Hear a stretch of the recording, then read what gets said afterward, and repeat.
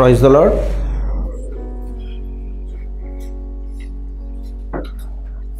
గడిచిన వారం దేవుని మాటను బట్టి మనం అందరము ఏ స్థితిలో అయినా నిలిచి ఉండడం నేర్చుకొని ఉన్నాము.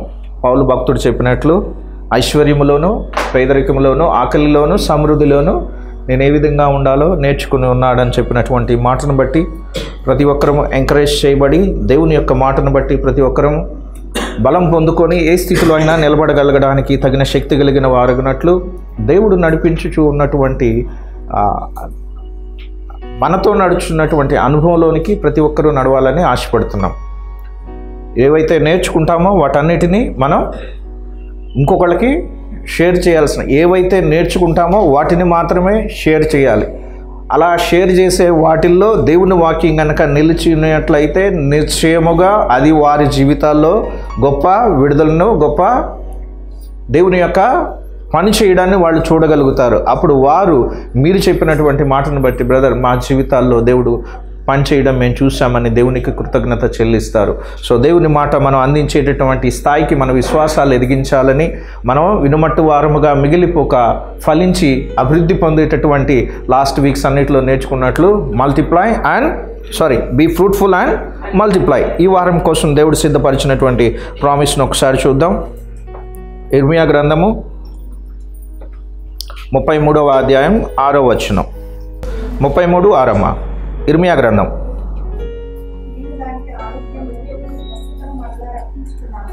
ఆరోగ్యమును స్వస్థతను మరలా రప్పించుచున్నాను, వారిని స్వస్థపరుచున్నాను, బయలుపరుచుదును. ఆమేన్. ఇంగ్లీష్లో కూడా చదువుతున్నాను. ఎరా behold I will bring to it health and healing, and I will heal them and reveal to them abundance of prosperity and security. అంటే మీ ఆరోగ్యమును ఎక్కడైతే స్వస్థత అవసరమైందో అక్కడ తిరిగి రప్పించుచున్నాను, వారిని స్వస్థపరుచున్నాను, వారికి స్వస్థత సమాధానములను, ఎక్కడైతే సమాధానం లేదో, ఎక్కడైతే నెమ్మది ఇంట్లో లేదో, ఎక్కడైతే అల్లర్లు గొడవలతో మనం డిస్టర్బ్ అయి ఉన్నామో అలాంటి ప్రతి స్థితిలోనికి కూడా సమాధానములను సమృద్ధిగా బయలుపరచును. ఇంగ్లీష్ వర్షన్లో కొద్దిగా ఎక్కువ the abundance of prosperity and security. అంటే దేవుడు నీకు నాకు స్టెబిలిటీని ఇవ్వబోతున్నారు. Security means and abundance of prosperity అంటే అభివృద్ధిని కలుగ చేయబోతున్నాడు. మనం ఇప్పుడు ఏ స్థితిలో ఉన్నా కూడాను దేవుని యొక్క వాక్యం మన జీవితాల్లో మనల్ని అభివృద్ధి వైపు, మరి ముఖ్యంగా అబండెన్స్ ఆఫ్ ప్రాస్పరిటీ, నా అభివృద్ధి అంటే కొద్దిగా అన్నట్లు ఉంది కానీ అబండెన్స్ ఆఫ్ ప్రాస్పరిటీ, అబండెన్స్ అంటే సమృద్ధి, అంటే కావలసిన దానికంటే ఎక్కువ ఉండడాన్ని సమృద్ధి అని అంటాం. మనకు సమృద్ధిగా కలిగి ఉన్న దానిలో నుంచి మాత్రమే మనం వేరెవరికి ఏదైనా ఇవ్వగలుగుతాం. సో దేవుడు నువ్వు అనుకున్న స్థితి కంటే కూడాను అభివృద్ధి అనేది ఏంటంటే అబండెన్స్ వైపు నిన్ను నడిపిస్తూ ఉన్నారు. ఆమేన్. దేవుని వాక్యం మాత్రమే. సో దేవుడు ఇస్తున్నటువంటి ఈ రిమైండర్, ఈ వాక్యము మనం ఏ స్థితిలో ఉన్నా కూడాను మిమ్మల్ని మేలుకొలుపుతా ఒకసారి ట్యాప్ చేస్తాం. మీ పక్క వాళ్ళకి చెప్పండి అబండెన్స్ రాబోతుంది అని. చిన్న ప్రార్థన చేద్దాం. ప్రభువా, ఇదిగో నాయన, మీరు మా జ్ఞాపకం చేస్తున్నటువంటి రిమైండర్ని బట్టి వందనములాయా. మీరు మా జీవితాల్లో ఉన్నారని నాయన మీరు వాక్యం ద్వారా మాతో మాట్లాడుతున్నప్పుడు ఈ స్పెషల్ వాగ్దానాల ద్వారా మమ్మల్ని రిమైండ్ చేస్తున్నారయ్యా. మీరు ఎంత క్లోజ్గా ఉన్నారో, మీ ప్రతి వాగ్దానం ప్రతి ఒక్క బిడ్డను బ్రతికిస్తుందని మేము వారి సాక్ష్యాలను బట్టి విన్నప్పుడయ్యా, నీవు సజీవుడవై మా జీవితాల్లో ఉన్నావని, మా ప్రతి పరిస్థితిని చూచున్నటువంటి ఈ రిమైండర్ని బట్టి ప్రతి ఒక్క బిడ్డ బలం పొందుకోవడానికి, వారికి నాయన ఎక్కడెక్కడైతే హెల్త్ లేదో, ఎక్కడెక్కడైతే నాయన స్వస్థత లేక నాయన బాధపడుతున్నారో వారందరికీ తిరిగి స్వస్థత రప్పిస్తున్నానన్న నీ మాటను బట్టి వందనము, స్తుతి, స్తోత్రం ప్రభువా. ఎక్కడైతే మేము ఇంకా సెటిల్ కాలేదు, మేము ఎక్కడ ఇంకా స్టెబిలిటీ లేదనుకుంటున్నారో వారందరినీ ఒక సెక్యూరిటీ వైపు నడిపిస్తున్నందుకు మీకు వందనములు, స్తుతి, స్తోత్రం ప్రభువా. మా జీవితంలో అసలు అభివృద్ధి లేదు, మేము ఎప్పటికీ చిన్నవారముగా ఉన్నామని బాధపడుతున్న వారికి ఇదిగో నాయన మీరు అంటున్న అబండెన్స్ ఆఫ్ ప్రాస్పరిటీని నాయన మీరు ప్రొక్లైమ్ మీరు మా జీవితాల్లో నాయన అనుమతిస్తూ ఉండగా ప్రభువా, దాన్ని మేము ప్రొక్లైమ్ చేస్తున్నాం ప్రభువా. మా జీవితాల మీద నాయన నీ వాక్యము సజీవమై పనిచేస్తూ ఉండగా నమ్మగలగడానికి ప్రతి ఒక్క బిడ్డకు సహాయం చేయమని కూడొచ్చిన సంఘాన్ని ఈ మాట వింటున్నటువంటి ప్రతి ఒక్క బిడ్డ జీవితంలో మీరు చేస్తున్న నూతన కార్యము ఈ వాగ్దాన రూపంలో మేము స్వతంత్రించుకోవడానికి సహాయం చేయమని మీరే మహిమ పొందుకోమని ప్రభువైన యేసు నామములో ప్రార్థించి వేడుకుంటున్నాం తండ్రి. ఆమేన్. ఒక్కసారి పక్క వాళ్ళని గ్రీట్ చేద్దామా?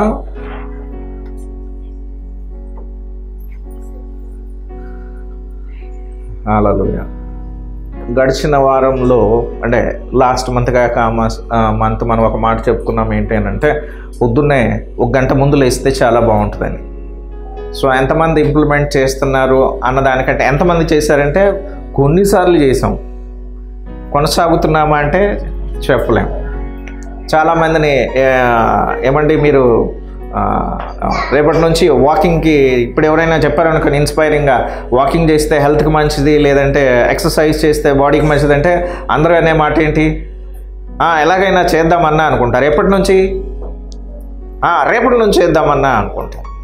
ఓకే, దేవుని వాక్యం చాలా బలంగా వినిపించినప్పుడు ఓకే అయితే ఇక మనం కూడా వాక్యంలో ఉన్నట్టు అలా చేసి దేవుని యొక్క విశ్వాసాన్ని మనం పెంచుకొని ఎలాగైనా చేద్దాం అనుకుంటాం. ఎప్పటి నుంచి? అలాగే గడిచిన వారాల్లో దేవుని యందు ఆనందించండి.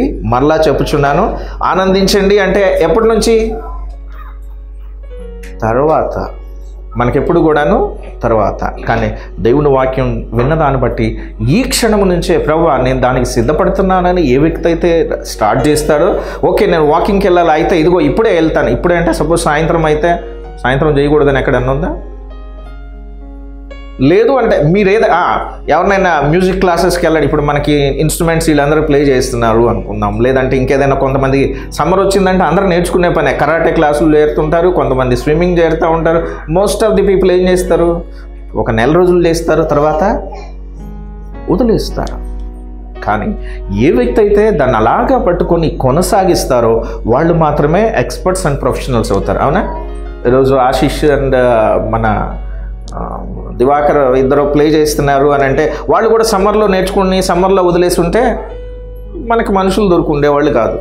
వాళ్ళు వ్యయ ప్రయాసాలు వచ్చి వాళ్ళకు వచ్చిన ప్రతి పైసా కూడాను ఎలాగైనా ఈ టాలెంట్ని ఇంప్రూవ్ చేసుకోవడానికి వాళ్ళు పెట్టి ప్రతిదీ కూడాను ఇన్స్ట్రుమెంట్ మీద పెడుతున్నారు. కాబట్టి ఈరోజు మనం వాళ్ళు వెతుక్కొని తెచ్చుకుంటున్నాం. వాళ్ళు రాకపోతే అయ్యో వీళ్ళు రాలేదే అని ఫీల్ అవుతున్నాం. ఈరోజు మనం నేర్చుకునేవి, మనం అలవాటు చేసుకునేవి రేపొద్దున జీవితంలో మీరు లేకపోతే మీ ఇంట్లో వాళ్ళు, మీరు పనిచేసే ప్రదేశాల్లో అయ్యో పలానా బ్రదర్ లేరే, పలానా సిస్టర్ లేరే అనిపించే రీతిలో ఉంటాయి మీరు ఏదైనా నేర్చుకుంటే. కానీ మనం మాత్రం చాలా విషయాల్లో ఎలా ఉంటామనంటే ఎలా వచ్చామో అలాగే వెళ్ళిపోతాము. ఏమైనా నేర్చుకున్నామంటే వింటాం. ఏం చేస్తాం? వింటాం. కానీ దాన్ని మన లైఫ్లో ఇంప్లిమెంట్ చేసుకున్నప్పుడు దేవుని వాక్యం బలం కలిగినది, శక్తి కలిగింది. కాబట్టి నాట్ ఓన్లీ ద డైరెక్షన్ అంటే మనకి ఒక దారి చూపడమే కాదు, అది చేయగలగడానికి, దాని ఫ్రూట్ను చూడగలగడానికి మనల్ని గైడ్ చేస్తూ ఉంటుంది. ఆమెన్. అందుకని గడిచిన వారాల్లో మనం ఏం మాటలు వింటున్నామంటే ఆ వింటున్న ప్రతి మాట కూడా నా జీవితాన్ని చేంజ్ చేయబోతుంది. కాబట్టి ప్రభువా ఇది నేను నిత్యము చేయడానికి సహాయం చేయని మనం దేవుణ్ణి అడగాలి. అందుకని లాస్ట్ వీక్ విన్న మీకు నచ్చిన కొన్ని మాటలు నాకు చెప్తే మనం ఈ వీక్లో ఇంకొద్దిగా ముందుకెళ్దాం. ఎస్,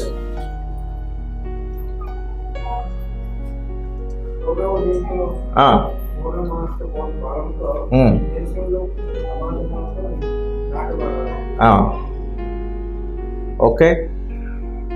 ఇంకా అమ్మ గడిచిన అమ్మ ఆనందిస్తాను అన్నారు.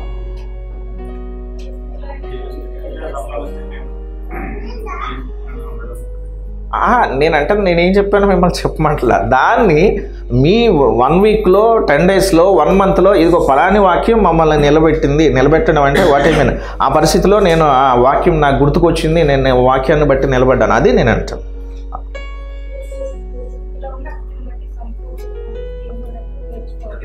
ఏ స్థితిలో ఉంటే ఆ స్థితిలో ఉండడం అలవాటు చేసుకోవాలి. సాటిస్ఫై అవ్వడం,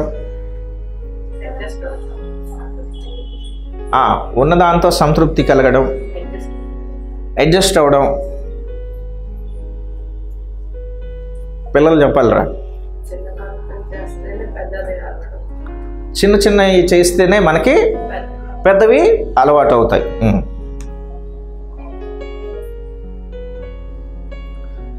కంటెంట్ అనే మాటను ఎప్పుడు వాడడం జరుగుతుంది? తృప్తి కలిగి ఉండడం అనే మాట ఎప్పుడు వాడడం జరుగుతుంది?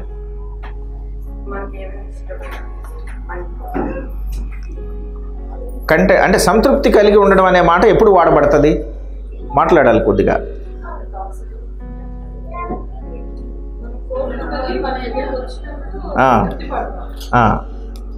అందుకనే సంతృప్తి కలిగి ఉండండి అనే మాట ఎప్పుడు వాడబడింది అంటున్నాను.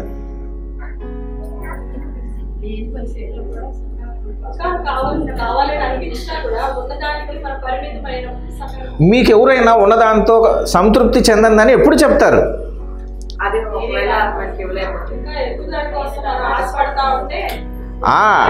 మీరు ఉన్నదాంతో మీరు హ్యాపీగా ఉంటే మీకు ఎవరు ఏం టీచ్ చేయరు. కానీ మీకు ఎవరైనా సంతృప్తి కలిగి చెందండి అని చెప్తున్నారు అని అంటే మీకేమి కలిగి ఉందో మీరు అది దాన్ని చూడలేకపోయినప్పుడే మీకు చెప్తారు, అయ్యా ముందు మీకు ఉన్నదాన్ని మీరు చూడండి అని చెప్తారు. అవునా? Excuse me. లేకపోతే సంతృప్తి కలిగి ఉండండి అని అంటే నువ్వు ఉన్నటువంటి పేదరికంలోనే నువ్వు దానికి అలవాటు చేసుకుంటావు. దేవుడు దాన్ని నీకు చెప్పడం లేదు. నువ్వేదైనా బాధపడుతున్నావు అనుకో, లేదని దానికి చెప్తున్నాడు, నువ్వు చింతించొద్దయ్యా, నేను నీ జీవితాన్ని అభివృద్ధిలోకి తీసుకొస్తున్నా. బట్ టైం బీయింగ్ ఆ కొద్ది సమయం నువ్వు తృప్తి కలిగి ఉండడం నేర్చుకో, నిన్ను ఉన్నతమైన స్థలాలకి నడిపిస్తానని దేవుని మాట చెప్తుంది. వాక్యాన్ని గనక మనం గనక సరిగా అండర్స్టాండ్ చేసుకోకపోతే అప్పుడు ఇంటికి వెళ్ళిన తర్వాత భార్య అన్నది అనుకోండి, అప్పుడు భర్త అంటాడు, ఈ వాక్యం విన్నావు కదా, తృప్తి కలిగి ఉండమంటే ఇంకా ఎందుకు అది కొనమంటావు ఇది కొనమంటావు అంటాడు. మనం ఏ స్థితిలో ఉన్నామో దానికంటే నెక్స్ట్ స్థితికి వెళ్ళడానికి ఆలోచించాలి, ప్లాన్ కలగాలి, దానికి మూవ్ అవ్వాలి. ఇక్కడ నిలబడి నేను చెప్పే అన్ని మాటల్లో ఎక్కువ సార్లు అది మాత్రమే ఉంటుంది. తృప్తి కలిగి ఉండడం అనే మాట ఆల్రెడీ నువ్వు ఏ స్థితిలో ఉన్నావో దాంట్లో నిలబడడం నేర్చుకోమని మన వాక్యం నుంచి చూస్తుంది. మీకు అర్థమవుతుందా? ఇప్పుడున్న ప్లాట్ఫామ్ నుంచి నువ్వు ఎదగడానికి ఆలోచన చేయాలి. ఇప్పుడున్నటువంటి స్థితి నుంచి పెదగడానికి నువ్వు ప్లాన్ చేయాలి. కానీ ఉన్న స్థితిని బట్టి నువ్వు ఎప్పటికీ కూడాను డిస్కరేజ్ అవ్వకూడదు, బాధపడకూడదు.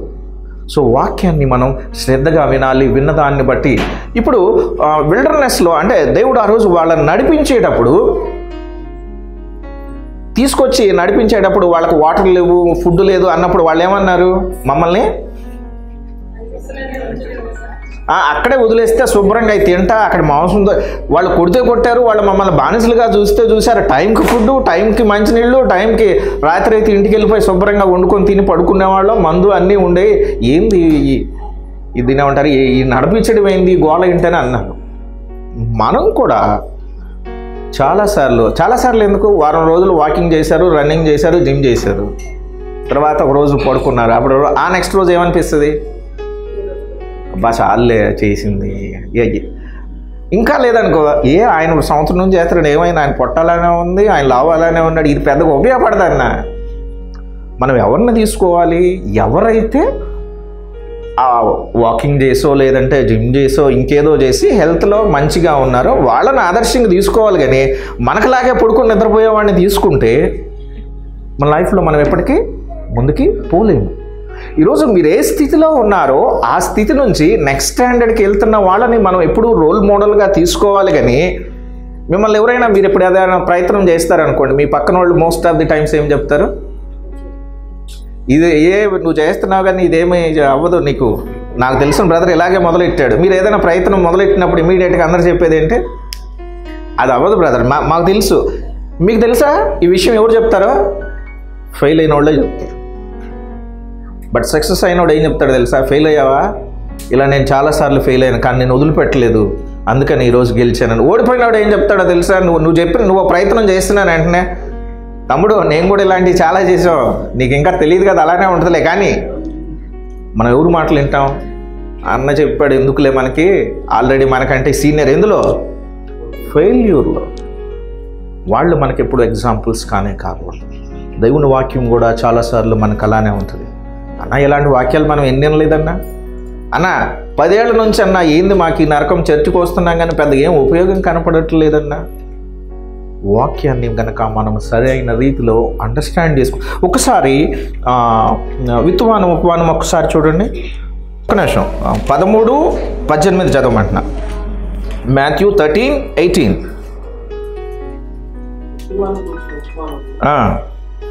బాగుంది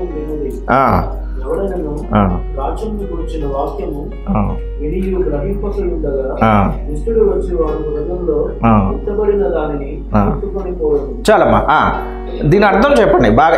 ఈ ఒక్క మాట మీరు విత్తువాను ఉపమానం నాకు తెలిసి ప్రతి క్రైస్తవుడు ఎప్పుడు వింటానే ఉంటారు కదా. ఈ వాక్యం అర్థం చెప్పండి. ఆల్మోస్ట్ అందరు చెప్తే మనం నెక్స్ట్ దాంట్లోకి వెళ్దాం. ఆ వాక్యాన్ని మళ్ళీ చదవండి. నేను అడిగాను కాబట్టి జాగ్రత్త చూడండి. మీరు చూడాల్సింది కూడా ఏంటంటే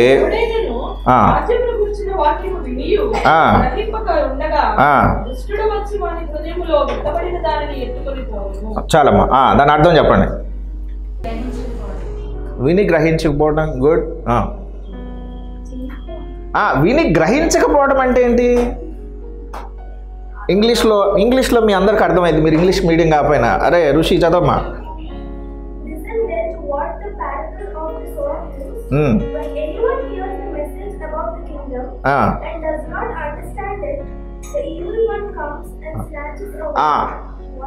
ఈవిల్ అదే అపవాది వచ్చి ఎప్పుడు ఎత్తుకుపోతాడట? మీరు వాక్యం విని కనుక అర్థం చేసుకోలేదనుకోండి, అపవాది వచ్చి పట్టుకుపోతాడు. మీరు అండర్స్టాండ్ చేసిన దాన్ని వాడు ఎత్తుకొని పోలేడు. ఈరోజు మన జీవితంలో వాక్యం ఫలించకపోవడానికి రీజన్, మీరు వింటారు శ్రద్ధగానే, దేవుడి మీద భక్తితో, దేవుడు అంటే ఇష్టంతో వింటారు, కానీ నువ్వు అండర్స్టాండ్ చేసుకోవు. లేదంటే విన్నాను కాబట్టి అండర్స్టాండ్ అయింది అనుకుంటున్నావు. అలా అండర్స్టాండ్ కానీ ప్రతి దాన్ని కూడా అపవాది ఎత్తుకొని పోతాడు. అపవాది ఎత్తుకొని పోతే there is no fruit in it.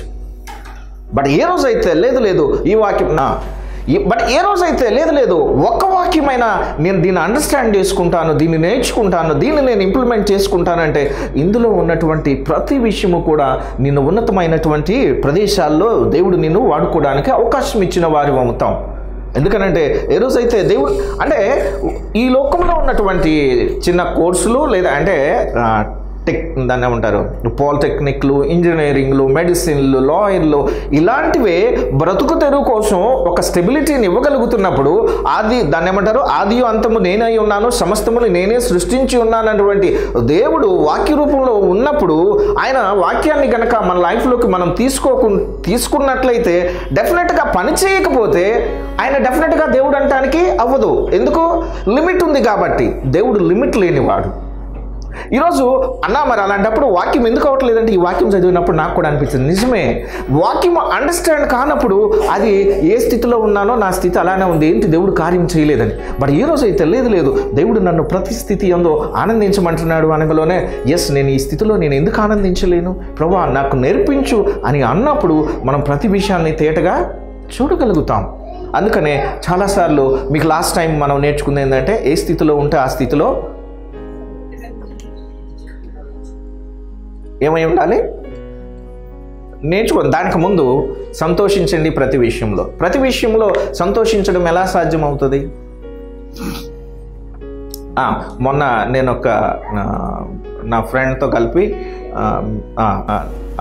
Tea టైంలో అక్కడ టీ చేసే అమ్మాయి అడిగింది, సార్ మీకు కాఫీ కావాలా టీ కావాలంటే టీ పెట్టమ్మా. ఆయన ఏమనలేదు, మీకు ఏదో వస్తే అది పెట్టారంటే సరే అమ్మాయి టీ పెడతాం అన్నప్పుడు మీకు షుగర్ వేయాలా వద్దా అని ఆయన అడిగింది.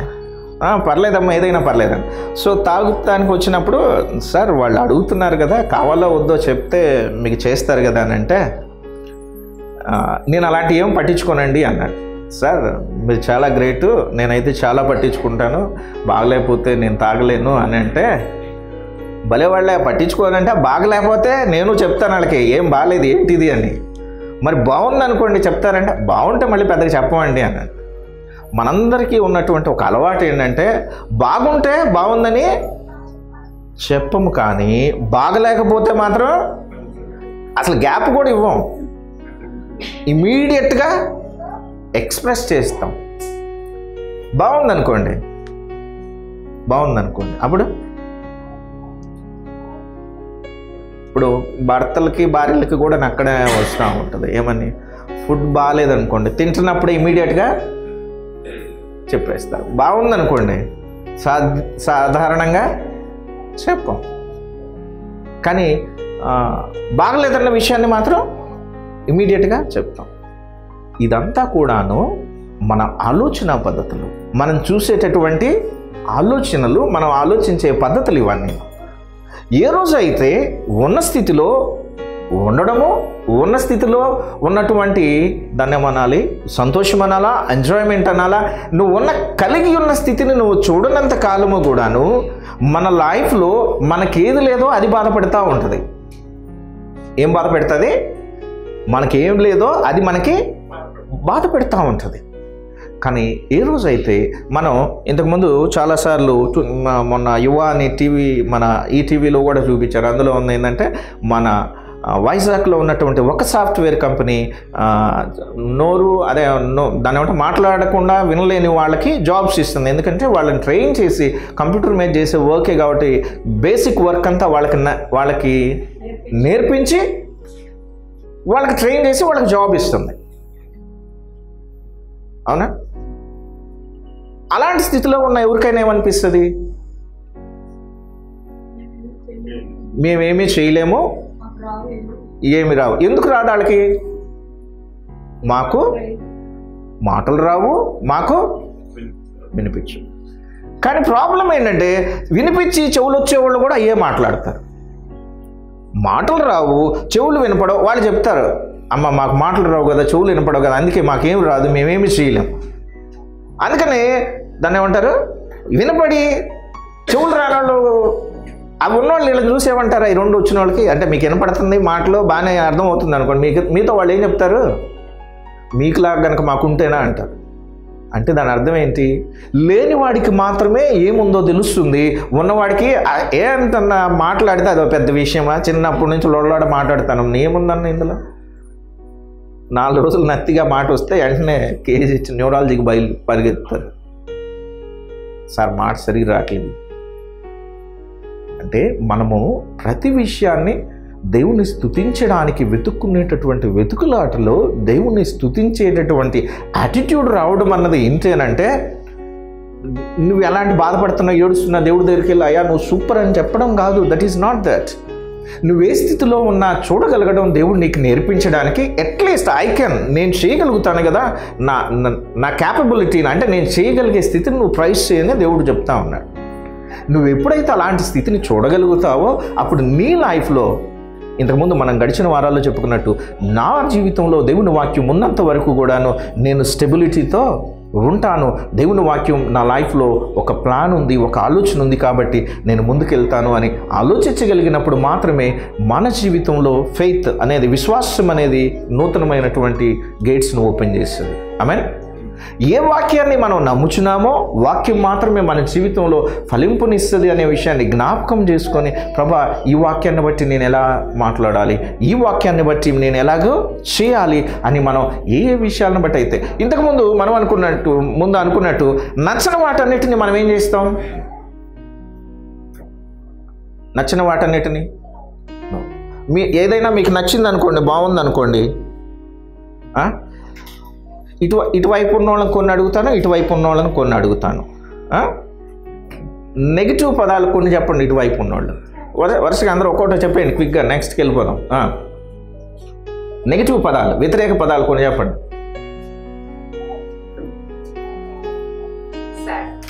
సాడ్, భయం, రాదు, చేత కాదు, కోపం, దుఃఖం,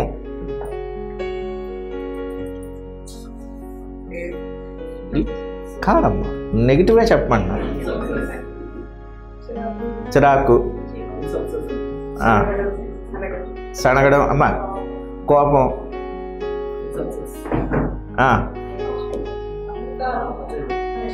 అపజయం, జలసి, అసూయ, అమ్మా ఇంకా కుళ్ళు, ఇంకా ఇంకేమున్నాయి? స్వార్థం. సో ఇప్పుడు మనం చెప్పుకున్న వీటన్నిటికీ వ్యతిరేకం అనాలా, లేదంటే పాజిటివ్ చెప్పండి. హ్యాపీ, ధైర్యంగా ఉండడం, హ్యాపీగా ఉండడం, సంతోషంగా ఉండడం, పాజిటివ్యే చెప్పమన్నాను. మృదువుగా ఉండడం, దయగా ఉండడం, అమ్మా సెల్ఫ్ కంట్రోల్లో ఉండడం, పీస్గా ఉండడం, హెల్ప్ఫుల్, ధైర్యంగా ఉండడం.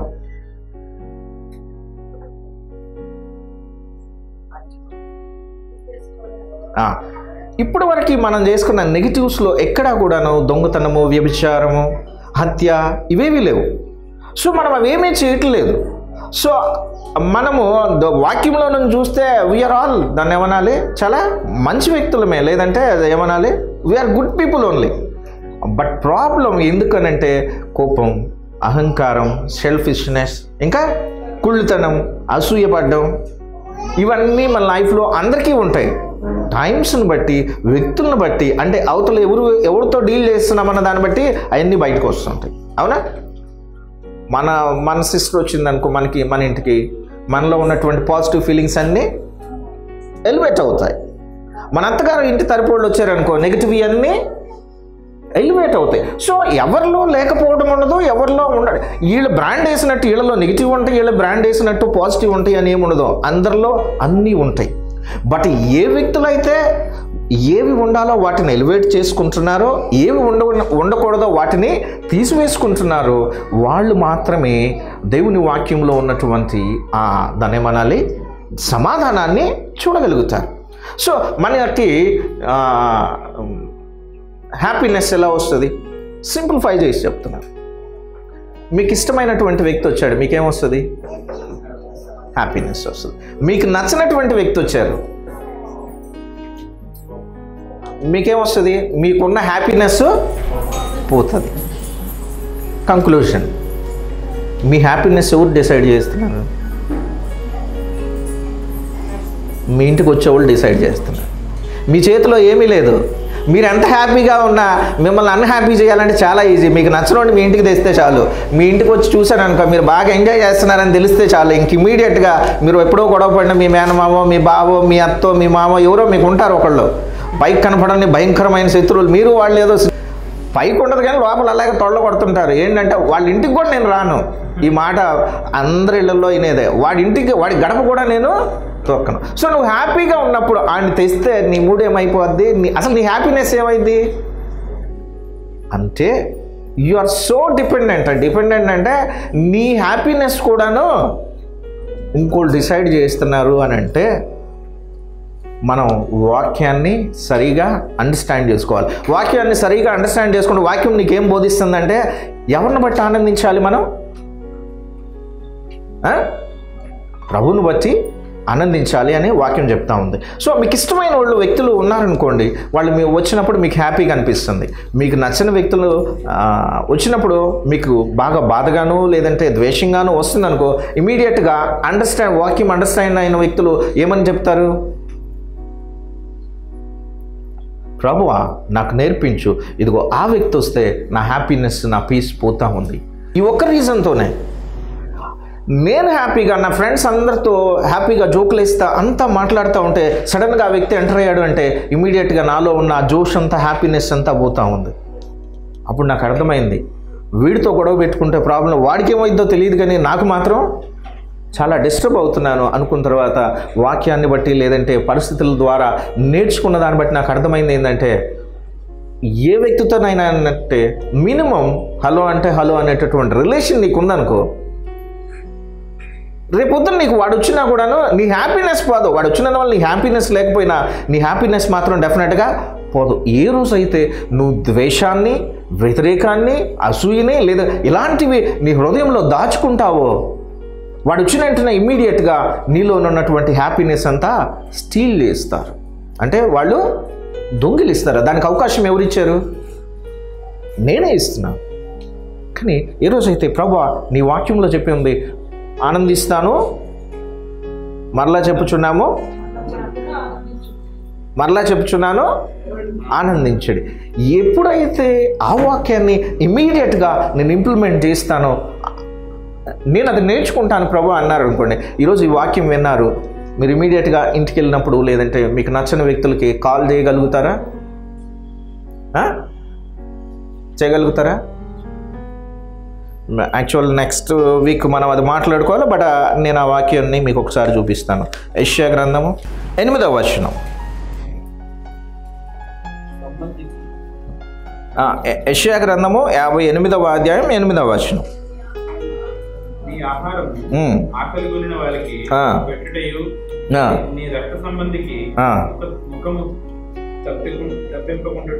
చాలమ్మా. ఆ మాట ఏంటది? నీ రక్త సంబంధికి తప్పింపకుండా ఉండడం కదా. యాక్చువల్ ఇది ఎక్కడ చెప్పబడిందంటే ఉపవాసం గురించి చెప్పబడినప్పుడు 40 రోజులు ఉపవాసం ఉండే ప్రతి ఒక్కళ్ళని మీరు ఉంటున్నారనుకో, ఈ క్వశ్చన్ మీకు ఆల్రెడీ చేస్తున్న అందరికీ ఒకటే క్వశ్చన్.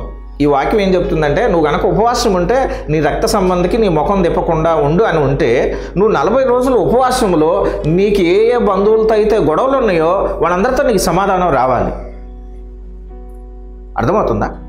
నువ్వు చేసే లెంట్ డేస్లో నువ్వు కనుక ఉపవాసం ఉంటున్నట్లయితే నీ 40 రోజుల ఉపవాసం నీకు ఎవరి సంగతో నేను మాట్లాడలే, నీ కుటుంబంలో నీ రిలేషన్స్లో అంటే నీ బంధువులతో నీ గనక విరోధం ఏమైనా ఉంటే నువ్వు చేసే ఉపవాసం అనే దానికి అర్థం కనుక నిజంగా మనం చేయడానికి ఇష్టపడితే ఈ వాక్యాన్ని బట్టి వారితో మనకేం రావాలి? సమాధానం రావాలి. రావటం లేదు అని అంటే అర్థం ఏంటనంటే, విన్నటువంటి వాక్యము అపవాది ఎత్తుకెళ్ళాడు. అపవాది ఎందుకు ఎత్తుకెళ్ళాడు? అండర్స్టాండ్ అవ్వలేదు కాబట్టి. ఈరోజు అపవాది తప్పు ఏమి ఉండదు. అపవాదికి వేరే పని ఏమి అంటే వాడు చాలా బిజీ మ్యాన్. ఆడి చేసే పని అంతా కూడా ఏంటంటే చర్చకు వచ్చే వాళ్ళని ఆడేమి డిస్టర్బ్ చేయడు, లేదంటే దేవుని వాక్యాన్ని వినేవాళ్ళని కూడా వాడేమి డిస్టర్బ్ చేయడు. మరి ఎవరిని డిస్టర్బ్ చేస్తాడు అని అంటే అండర్స్టాండ్ చేసుకున్న వాళ్ళు మాత్రం సింపుల్గా వెత్తబడినటువంటి వాక్యం ఏదైతే ఉండదో దాన్ని పట్టుకెళ్ళిపోతారు. ఆడు పట్టుకెళ్ళిపోతాడు కాబట్టి 40 రోజులు కాదు 80 రోజులు ఉపవాసం ఉన్నా కూడాను మన బావగారు మన అత్తగారు వాడెవరో ఉంటారు కదా, వాళ్ళతో శత్రుత్వం మన లైఫ్లో అలానే ఉంటుంది.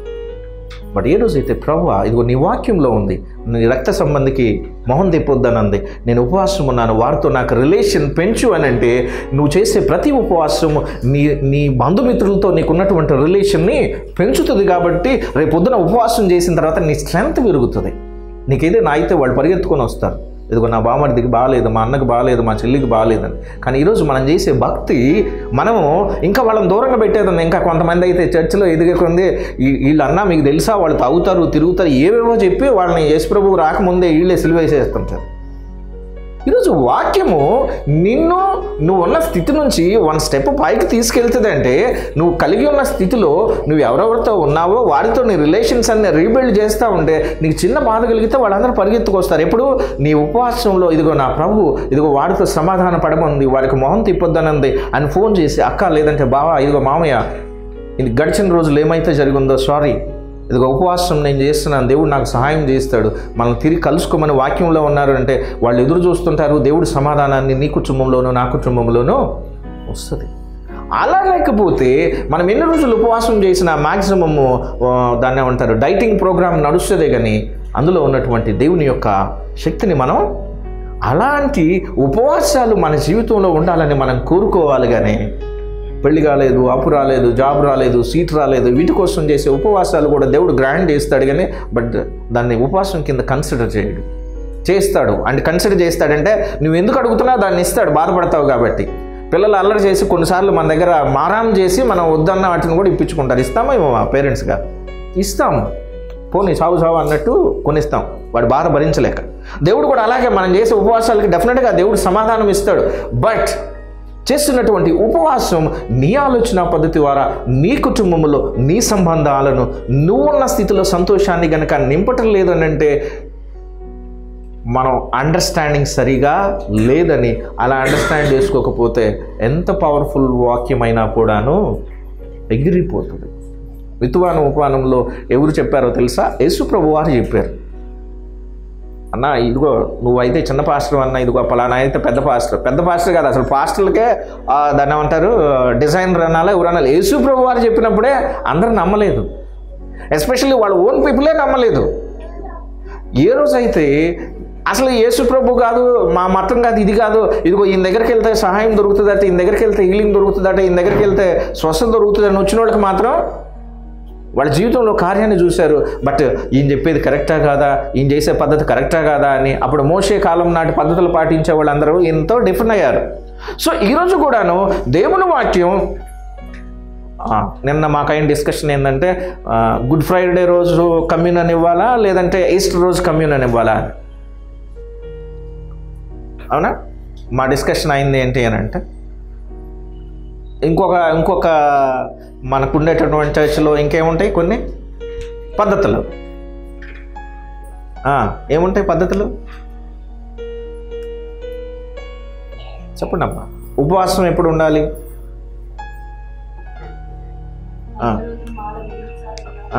మరీ అంత దూరం వద్దులే కానీ గుడ్ ఫ్రైడే రోజే. సరే, గుడ్ ఫ్రైడే రోజులో మాంసం తినవచ్చా తినకూడదా? అంటే మనకుండే ప్రతిదీ కూడాను పద్ధతులు ఉంటాయి. అంటే ఇలా చేస్తేనే దేవుడికి నచ్చుతుంది, ఇలా చేస్తేనే. బట్ అలా చేయడాన్ని బట్టి వాట్ యు ఆర్ గెటింగ్, నువ్వు దానివల్ల నీకేమొస్తుంది అని అంటే చాలాసార్లు మన దగ్గర సమాధానం ఉండదు. గుడ్ ఫ్రైడే రోజు దాన్ని ఏమంటారు, కమ్యూనన్ పెట్టాలా వద్దా డిస్కషన్ అదే ఇప్పుడు నేను అడుగుతున్నాను. పెట్టకపోతే మీరు ఏం కోల్పోతారు, పెడితే ఏం పొందుకుంటారు నా క్వశ్చన్ అది. నువ్వు తీసుకునే దాన్ని అండర్స్టాండ్ చేసుకోకపోతే నీకు రోజు ఇచ్చినా ఉపయోగం లేదు. నీకు దాంట్లో మీనింగ్ అర్థమైతే నీ ఇంట్లో నువ్వు తినే భోజనాన్ని నీ పిల్లలకు పంచి ఇస్తా, ప్రభువా ఇదిగో ఈ ఆహారాన్ని ఈ రొట్టెని నేను విరుస్తున్నాను అని చెప్పి వాళ్ళు దినదినము ఇంటిలో కూడుకున్నప్పుడల్లా అన్నప్పుడు వాళ్ళు ఏం చర్చిలకి వెళ్ళి బ్రెడ్లు తీసుకోలేదు. ఎక్కడైతే ఉన్నారో వాళ్ళు అప్పుడు తినే ఫుడ్ రొట్టె, బ్రెడ్. వాళ్ళకి అప్పుడు రైస్ కాదు, వాళ్ళు బ్రెడ్. అందుకని దాన్ని ఇరుచుకొని ఆయన జ్ఞాపకం చేసుకున్నారు. అంతేగాని మనం కూడా ఆచారంగా రొట్టెలు చేసుకున్నామా, ఏంటి తెల్లపిండి చేసుకున్నామా, ద్రాక్ష రసం చేసుకున్నామా కాదు. నీ ఇంటిలో నువ్వు కూర్చొని నీ పిల్లలతో కూర్చొని నువ్వు ఆయన్ని జ్ఞాపకం చేసుకుంటా పంచి ఇచ్చుకోవడం అని నువ్వు పెట్టే ముద్ద కూడాను ఇట్ బికమ్స్ ద కమ్యూనియన్. అంటే దేవునితో నిన్ను అటాచ్ చేసేది అవుతుంది. అది మానేసి మనం సోమవారాలు తీస్తున్నామా, శుక్రవారాలు తీస్తున్నామా, వారానికి ఎన్నిసార్లు వేస్తున్నామా, ఇరుస్తున్నామా, తెల్లదీస్తున్నామా, బ్రౌన్ తీస్తున్నామా, వండుతున్నామా, పద్ధతుల వైపు వెళ్తున్నాం. పద్ధతులు చేయడంలో మంచిదే, ఒక క్రమశిక్షణ లేదంటే ఒక ఆర్డర్లీ పద్ధతుల్ని మనకు నేర్పిస్తాయి. బట్ ఎందుకు చేస్తున్నామన్న దాంట్లో మీనింగ్ నీకు తెలియకపోతే, if you don't understand it, నువ్వు పద్ధతులు చేస్తూ మాత్రమే ఉంటావు కానీ అది నీకు ఎలాంటి ఫలింపును ఇవ్వదు. ఈరోజు ట్రెడ్మిల్ మీద మనం నడిస్తే ఎంత దూరం వెళ్ళొచ్చు? ట్రెడ్మిల్ మీద నడిస్తే మనం ఎంత దూరం వెళ్ళొచ్చు? అక్కడే ఉంటాం. బట్ అదే నువ్వు బైక్ మీద వెళ్తే నిన్నెక్కడికో తీసుకెళ్తుంది. నువ్వు కనుక భక్తి అంటే దేవుని కనుక దేవుని వాక్యాన్ని సరిగా అండర్స్టాండ్ చేసుకుంటే అది నిన్ను ఒక దగ్గరికి తీసుకెళ్తాయి. లేకపోతే భక్తి నిన్ను అక్కడే తిప్పుతూ ఉంటుంది. ఏంటన్నా అంటే ఎప్పుడు వెళ్తానే ఉంటాం కానీ నువ్వు ఎక్కడికి చేరుకోలేవు. ఎందుకు? పరిగెత్తమన్నారన్నా లేదంటే మమ్మల్ని వెళ్ళమన్నారన్నా దేని మీద? ఈరోజు దేవుని వాక్యంలో చదివిన ప్రతిసారి కూడా మనం నేనంటుంది మీరు గంట సేపు ఒక మెసేజ్ వింటారా లేదంటే బైబిల్ని అరగంట చదువుతారా? ఒక్క వాక్యాన్ని లేదంటే ఒక్క పదాన్ని పట్టుకోండి. ఈరోజు మనం మాట్లాడుతుంది కూడాను అండర్స్టాండింగ్ అన్న ఒక మాటనే మనం ఈరోజు హైలైట్ చేసుకొని మాట్లాడుకుంటున్నాం. అవునా? నువ్వు కనుక అండర్స్టాండ్ చేసుకోకపోతే నీ లైఫ్లో హ్యాపీనెస్ మిస్ అవుతుంది. ఎందుకు అండర్స్టాండ్ చేసుకోకపోబట్టి అరే ఇదేంటారా నా హ్యాపీనెస్ని వేరే డిసైడ్ చేయటం ఏంటి? లేదు నా హ్యాపీనెస్ నాతోనే ఉంటుంది. మరోవరు దేవుడు అంటున్నాడు ప్రభువును బట్టి ఆనందించుడి అని ఉంది. ప్రభా నేను సంతోషిస్తాను నాకు నేర్పించు అని అంటే నీ ఇంటికి నీ సొంతోళ్ళు రాకపోయినా నీకు బాధ ఉండదు, నీకు నచ్చని వాడు వచ్చినా నీకు బాధ ఉండదు. ఎందుకంటే నువ్వు ప్రభువుని బట్టి సంతోషిస్తావు కాబట్టి. బట్ ఏ రోజైతే వాక్యాన్ని బట్టి లేదు దేవుడు నా బలాన్ని పెంచుతాడు అంటే దాని ఉద్దేశం ఏమై ఉంటుంది? నీ బలాన్ని పెంచుతారు అని అంటే అమ్మా స్త్రీలకి అన్వయించి బలం పెంచుతాడంటే ఏం చెప్పాలి? గొడవ సరే ఇంటి పనుల దాకా వెళ్తా. గొడవలు అయినప్పుడు భార్యాభర్తలు గొడవలు అయినప్పుడు ఏమని తిట్టుకుంటారు?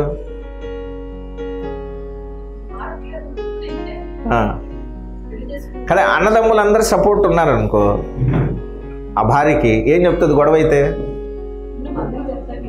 ఉండు మా లేరనుకో ఏమంటదంటే నాకు ఎవరు లేరనే కదా నన్ను తిడుతున్నావు లేదంటే తంతున్నావు అని అంట.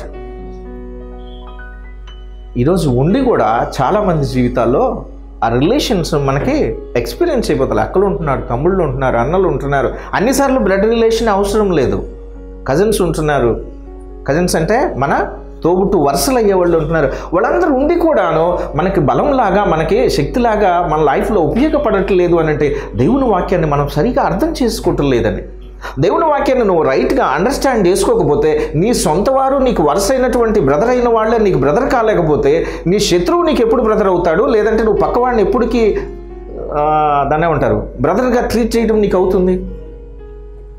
అందుకని దయచేసి మనం భక్తిలో నుంచి బయటకు వచ్చి వాక్యం చెప్పినట్టు ఆలోచన పద్ధతి ద్వారా మన లైఫ్ని మనం మార్చుకోవడానికి ట్రై చేస్తే, మన జీవితంలో మనం ఏ స్థితిలో ఉన్నామో మనకి దేవుడు ఇచ్చే బలం ఎలా ఉంటుందని అంటే, నువ్వు అడగాలే కానీ నీకు సహాయం చేయడానికి మనుషులు నీకు తోడుగా ఉంటారు. నీ ఇంటికి ఏదైనా కష్టం వస్తే నీ బంధువులు, నీ స్నేహితులు వీళ్ళందరూ కూడాను తోడు ఎందుకుంటారు? ఎందుకనంటే నువ్వు వాక్యంలో చెప్పినట్టు వాళ్ళని ప్రేమించడానికి ఇష్టపడతావు కాబట్టి. అందుకని మన ఉపవాసం ఉన్నప్పుడు నీ రక్త సంబంధికి ముఖం తిప్పించొద్దు అని అన్నారు అనుకోండి, మనం అప్పుడు ఫాస్టింగ్ ఉన్నప్పుడల్లా మనం ఏం చేస్తాం? ఏం చేయాలి అని అంటే, ఎవరితో గొడవ అయి ఉంటుందో వాళ్ళకి ఫోన్ చేసి ఫ్రమ్ ద హార్ట్. చాలాసార్లు మనం చేసే ఎలా ఉంటాయి అంటే, వాక్యంలో చెప్పింది కాబట్టి నీతో సమాధాన పడుతున్నా, భార్యాభర్తల సమాధానం ఎక్కువసార్లు అలానే ఉంటుంది. మెసేజ్ ఎన్నికలో ఇంటికి వెళ్ళిపోయి వాక్యంలో ఉంది కాబట్టి నేను భరిస్తున్నాను, నిన్ను వాక్యంలో ఉంది కాబట్టి నీతో సంసారం చేస్తున్నాను.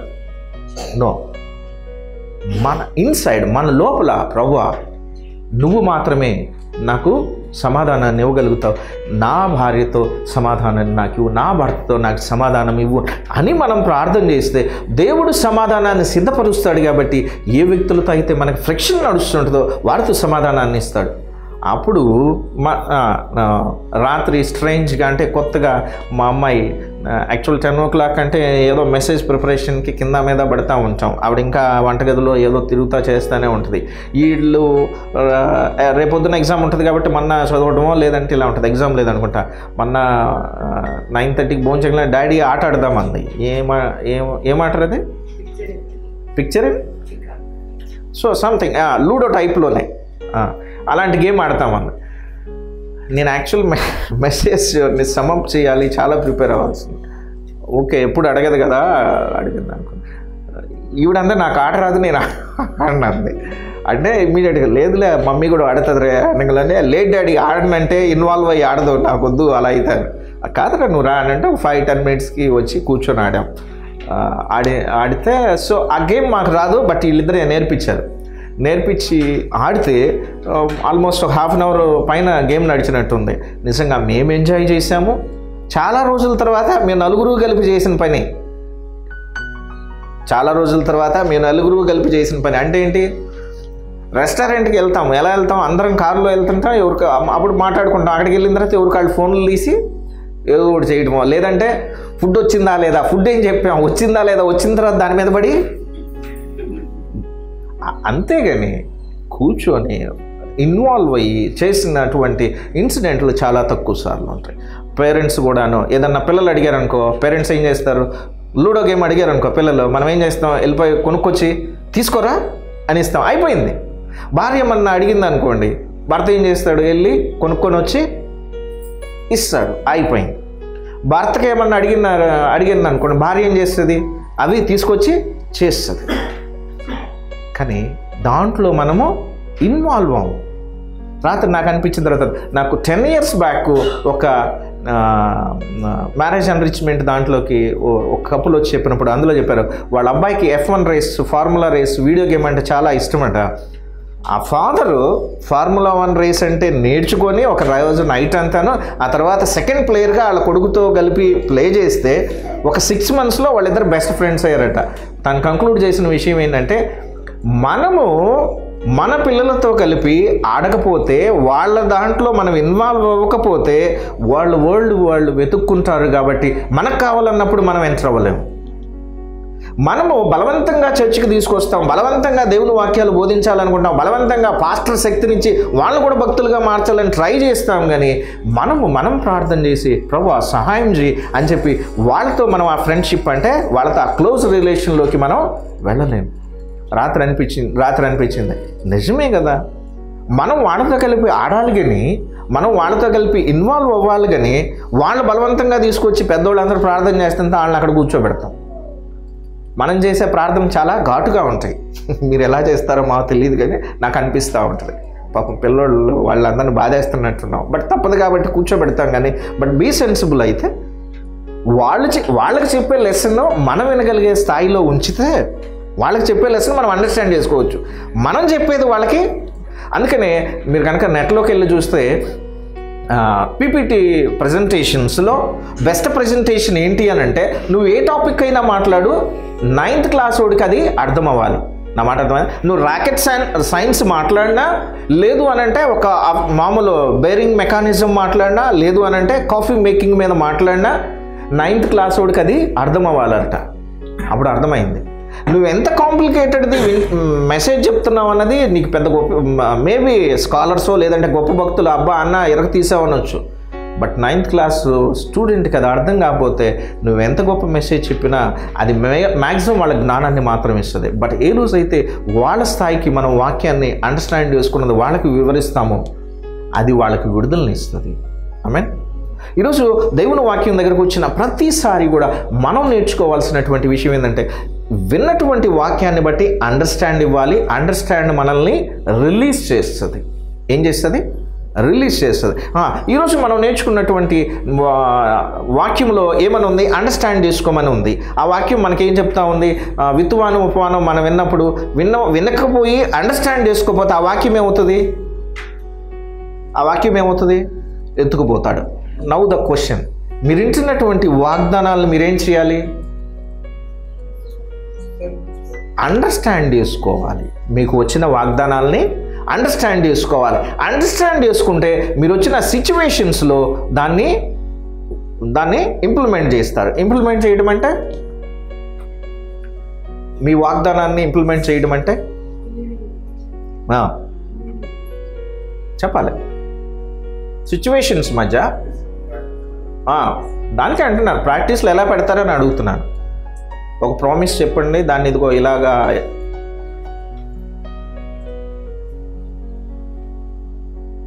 ఎస్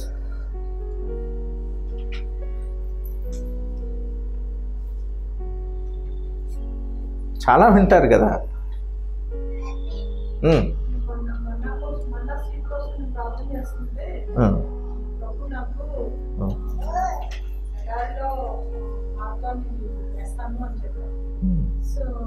సంవత్సరం నుంచి believing in it that God is going to do the best way and ఆయన ఇస్తానన్న విషయాన్ని నా పరిస్థితులు కానీ చూస్తున్న కాంపిటీషన్ కానీ చూస్తే నమ్మడానికి డిఫికల్ట్ అయినప్పటికీ కూడా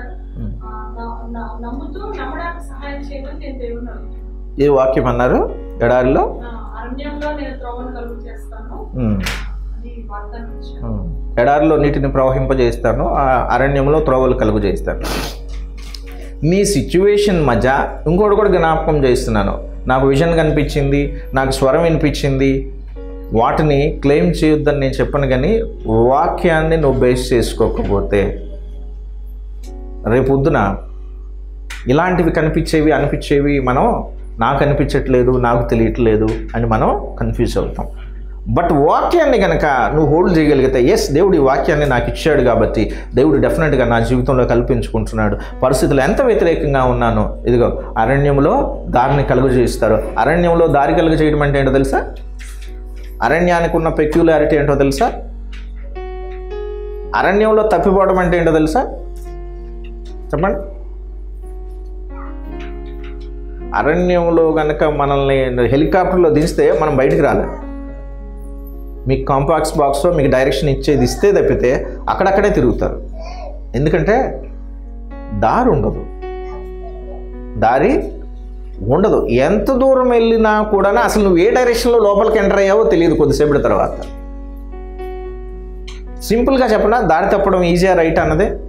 మీరు మీ ఇంటికి వెళ్ళిన తర్వాత మీ పిల్లలతో పెద్ద మెయిన్ హాల్లో కళ్ళగంతలు ఆడండి, వాడిని 3 రౌండ్లు తిప్పిన తర్వాత ఫ్రిడ్జ్ దగ్గరికి పంపించండి. 3 రౌండ్లు తిప్పిన తర్వాత ఫ్రిడ్జ్ దగ్గరని ఐడెంటిఫై చేయమనండి. మీకు తెలుస్తుంది అప్పుడు దారి తెలియకపోవడం అంటే ఏంటి. అదేవిధంగా మనందరికీ తెలుసు, ఎడారిలో నీటి ప్రవాహం కలుగు చేస్తానంటే, ఎడారి అన్నదానికి నీటి కొరత ఉండే ప్లేస్లు మనం డిఫరెంట్ చూస్తే ఎడారి డెఫినేషన్ కానీ అసలు ఎడారి వచ్చేదే నీరు లేకపోవడాన్ని బట్టి. బట్ అలాంటి ప్లేస్లో ఇస్తాను. సో డిఫికల్ట్గా ఉంది, కష్టంగా ఉంది అని నీకు అనిపించినప్పుడు ఇమీడియట్గా అలాంటి ఒక వాక్యాన్ని పట్టుకొని నీకు నువ్వు ఇన్ బిట్వీన్ చెప్పుకుంటూ ఉండాలి. నీకు నువ్వు దేవుని వాక్యాన్ని, ఎస్ ఈ వాక్యం ఉంది కాబట్టి నేను భయపడను, ప్రభు నందు ఆనందించుడు అని మరలా చెప్పుచున్నానని వాక్యంలో ఉంది కాబట్టి, ఇదిగో ఈ వాగ్దానం నాకుంది కాబట్టి నేను దీనిని బిలీవ్ చేస్తున్నాను అని మనం చెప్పుకోగలిగినప్పుడు మాత్రమే, ఒక ఫెయిత్ మాత్రమే దేవుణ్ణి మూవ్ చేయగలుగుతుంది.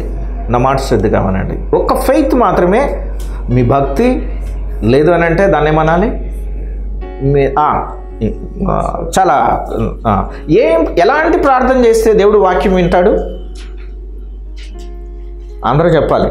వాక్యం తెలిసిన పెద్దవాళ్ళు అందరూ ఈ విషయాన్ని ఎస్ అమ్మా, విశ్వాసంతో ప్రార్థన చేస్తే దేవుడు వింటాడు. ఆయన చిత్తానుసారంగా చేస్తే ప్రార్థన వింటాడు. ఎలా చేస్తే వినడు?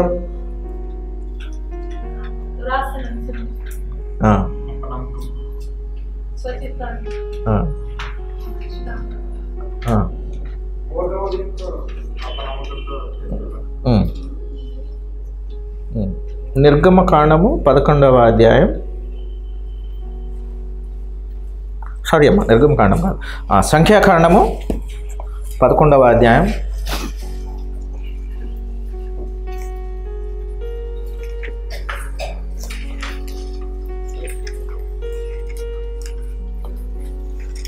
1వ వచనం.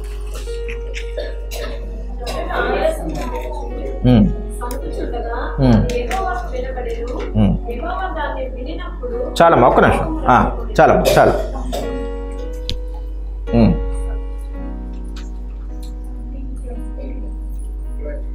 ఆ వాక్యం వినండి అమ్మా, ఏమనుంది?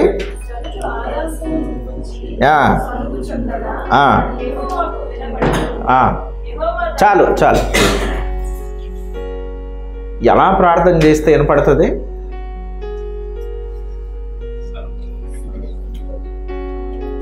వాళ్ళు అసలు ప్రార్థనే చేయట్లేదు. మాట వినండి, వాళ్ళు అసలు ప్రార్థన చేయట్లేదు.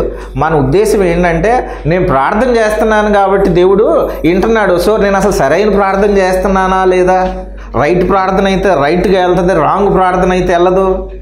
ఈ వాక్యం ఏం చెప్తుందంటే, వాళ్ళు అసలు ప్రార్థన చేయట్లేదు, సణుగుతున్నారు. సణుగుతున్నాం అంటే ఏంది జీవితం, ఏంది బతుకు, ఏంది మొగుడు, ఏంది పెళ్ళం, ఏంది ఆర్థిక పరిస్థితి, ఏంది చదువులు, ఏంది కొంప, ఏంది ఇల్లు, ఏసీ లేదు, లైట్ లేదు, ఫ్యాన్ లేదు. నువ్వు ఎక్కువజామున బైబిల్ తీసి చేసే ప్రార్థన వింటున్నాడా లేదా అన్నది కాదు, నీ ప్రతి మాట కూడాను దేవుడు వింటా ఉంటాడు. ప్రత్యేకంగా నువ్వేదో భక్తిలోకి వచ్చావు కాబట్టి దేవుడు నీ మాట వింటే దేవుడు కొద్దిగా చిన్న పార్షియల్ పర్సన్ అయిపోతాడు. నిన్ను తల్లి గర్భములో రూపించబడకమున్న దాన్ని అంటారు రూపించబడకమునిపై నిన్ను ఏర్పరచుకున్నాడు అని అంటే, యెషయాలోనూ కీర్తనలో ఉంటుంది, నీవు నన్ను ఎరగక ఉండినప్పటికీ నేను నిన్ను సిద్ధం చేసుకున్నాను అనే మాట ఉంది. సో నువ్వు ప్రార్థన చేస్తేనే దేవుడు వింటం కాదు, నువ్వు ఏం చేసినా చేయకపోయినా నీ ప్రతి మాట కూడా దేవుడు వింటా ఉంటాడు. కాబట్టి నువ్వు చేసే సణుగులు ఆయనకి వినపడుతున్నాయి. సో నువ్వు అనుకుంటున్నప్పుడు, ఇప్పుడు ప్రార్థన చేయమన్నారు అనగానే సంఘంలో అందరం ఎలా ప్రార్థన చేస్తామంటే, ప్రధాన ప్రార్థన చేయమంటే ఆయన ఏమన్నాడు, నేను ప్రార్థన చేయలేదండి, నాకు రాలేదండి అన్నాడు. సో ఇంకెవరినన్నా సీనియర్కి ఇచ్చామనుకో, వాళ్ళు తీసుకొని ఇమీడియట్గా ప్రభువా నీకే వందనాలు, you are so and so ప్రార్థన చేస్తాం. వాళ్ళు ఎందుకు చేయట్లేదు, చేసేవాళ్ళు ఎందుకు చేస్తున్నారు? చేసేవాళ్ళేమో నాకు వచ్చు, లేదంటే ఓకే నాకు చేయమన్నారు కాబట్టి చేస్తారు. రాను వాళ్ళేమో మా ప్రార్థన రాదండి. కానీ దేవుడు ఏం చేస్తున్నాడు, సణుక్కుంటే కూడా వింటున్నాడు. సో మన ఉద్దేశం మిమ్మల్ని ఎవరైనా నేర్చుకోవడానికి మాత్రమే చెప్తున్నాను. మిమ్మల్ని ఎవరైనా ప్రార్థన చేయమంటున్నప్పుడు దేవునికి కమ్యూనికేట్ చేయమని ఇస్ ద టైం, ఒక అవకాశం దేవునితో మీరు మాట్లాడడానికి. ప్రభువా సహాయం చేయండి, ఇదిగో మీ వినికిడిలో ఈ మాటను ఫలింపు చేయండి, లేదంటే ఈ బ్రదర్ని జ్ఞాపకం చేసుకోండి, ఈ పరిస్థితిని చక్కదిద్దండి. మీకు వేరొకళ్ళు ప్రార్థన చేయమని అవకాశం ఇచ్చారు కాబట్టి. దేవుడు నీ సణుగుడు వింటున్నాడు అని అంటే తర్వాత ఆ వచనం ఏం చెప్పిందమ్మా?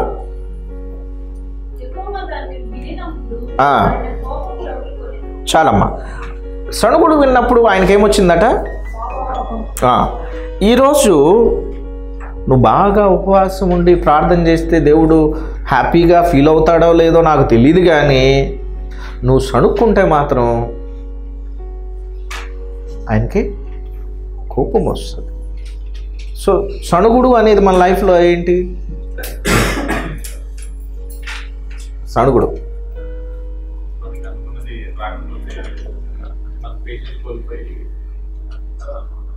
రోజువారీలో మనం సణుక్కునే సణుగుళ్ళు ఏంటి?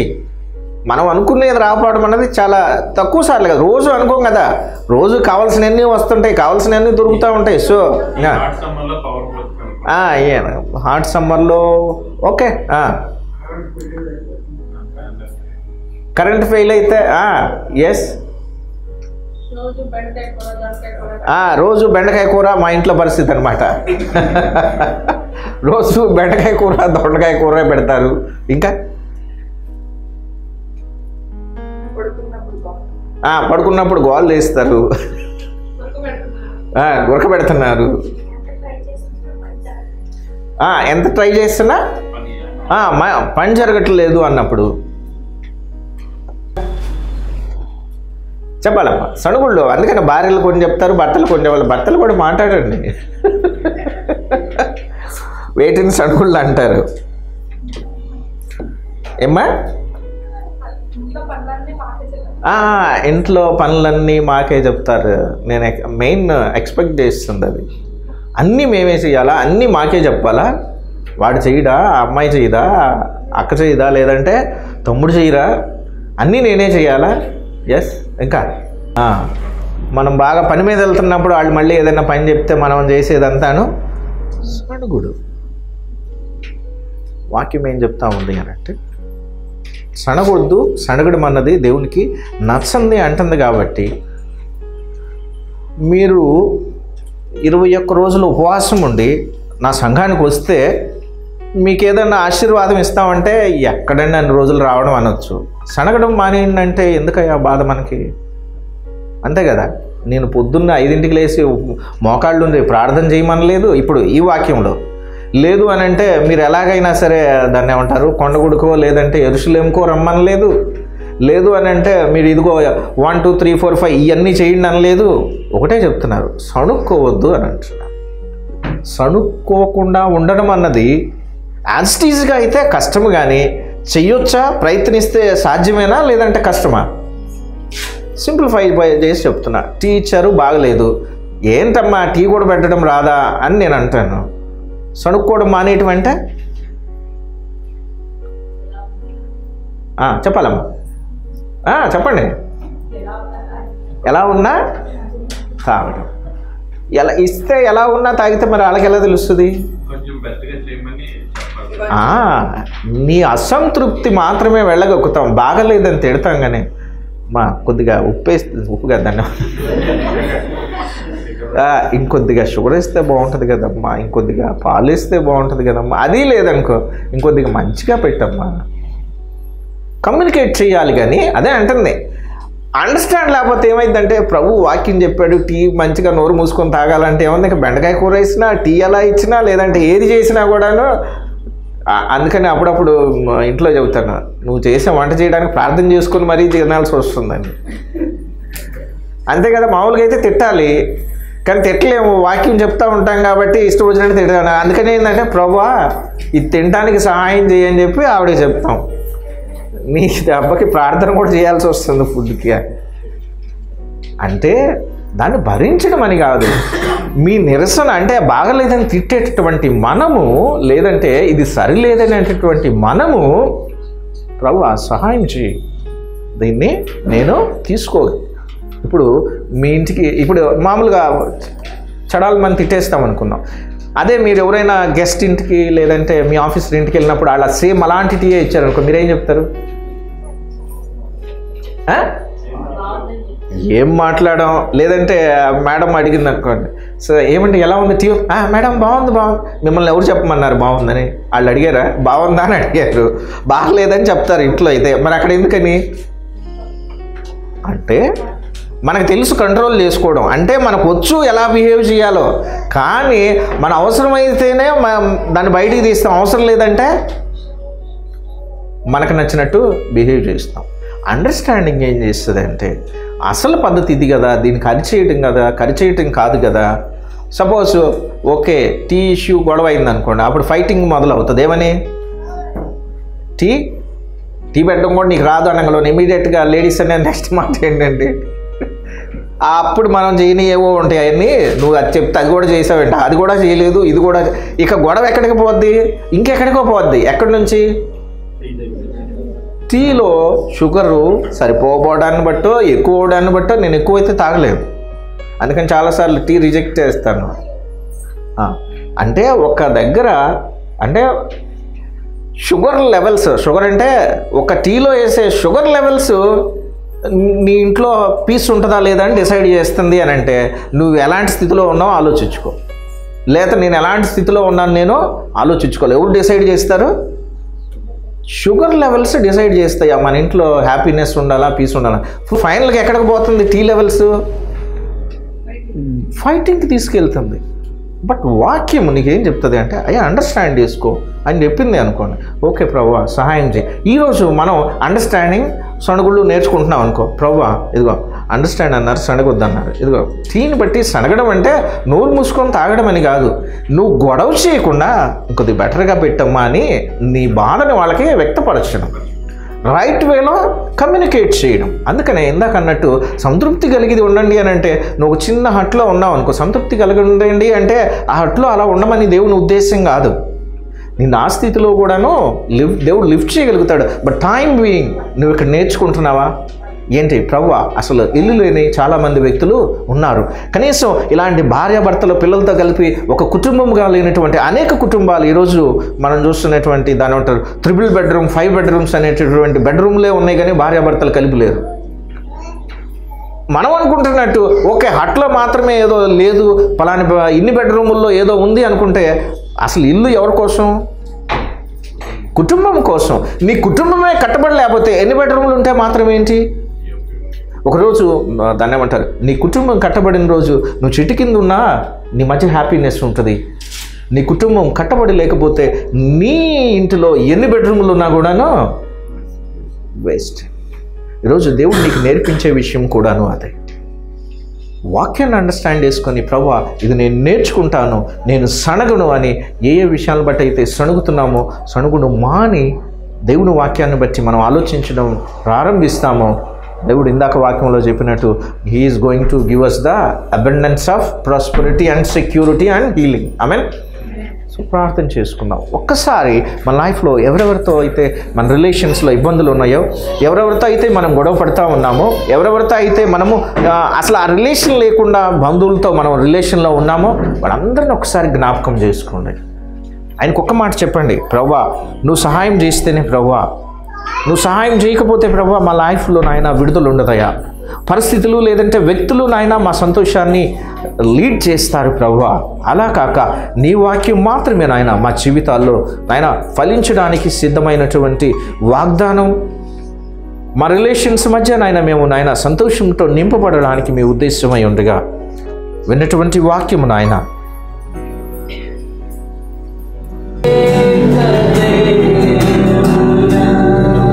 అవును ప్రభువా నువ్వు మా జీవితాల్లో ఉండడాన్ని బట్టి ప్రభువా, నీ వాక్యం మా జీవితాల్లో పనిచేస్తున్నప్పుడు ప్రభువా, నీ వాక్యము నాయన మాకు గొప్ప విడుదలను ఇస్తున్నప్పుడు ప్రభువా, తండ్రి కుమార పరిశుద్ధాత్మలాగా నాయన మా జీవితాల్లో అన్ని స్థితుల యందు నాయన మమ్మల్ని గైడ్ చేస్తున్నప్పుడు అయ్యా ఇదిగో నాయన ఈరోజు విన్నటువంటి వాక్యము నాయన మాకు కలిగినటువంటి అండర్స్టాండింగ్ ప్రభువా, ఎవరెవరైతే సమాధానం లేనటువంటి బంధువులు మా జీవితాల్లో ఉన్నారో, ఎవరితో అయితే మాకు సమాధానం లేదో, ఏ స్నేహితులతో అయితే మేము గొడవపడి విడిపోయి ఉన్నామో, ఎవరెవరితో అయితే నాయన మేము ఎడముఖంగా పెడముఖంగా ఉన్నామో ప్రభా, ఇదిగో నాయన నీ వాక్యంలో చెప్పబడినట్లయ్యా వారితో తిరిగి సమాధానంతో నాయన మేము మా రిలేషన్ నాయన ఎస్టాబ్లిష్ చేసుకోవడం నేర్పించండి ప్రభా.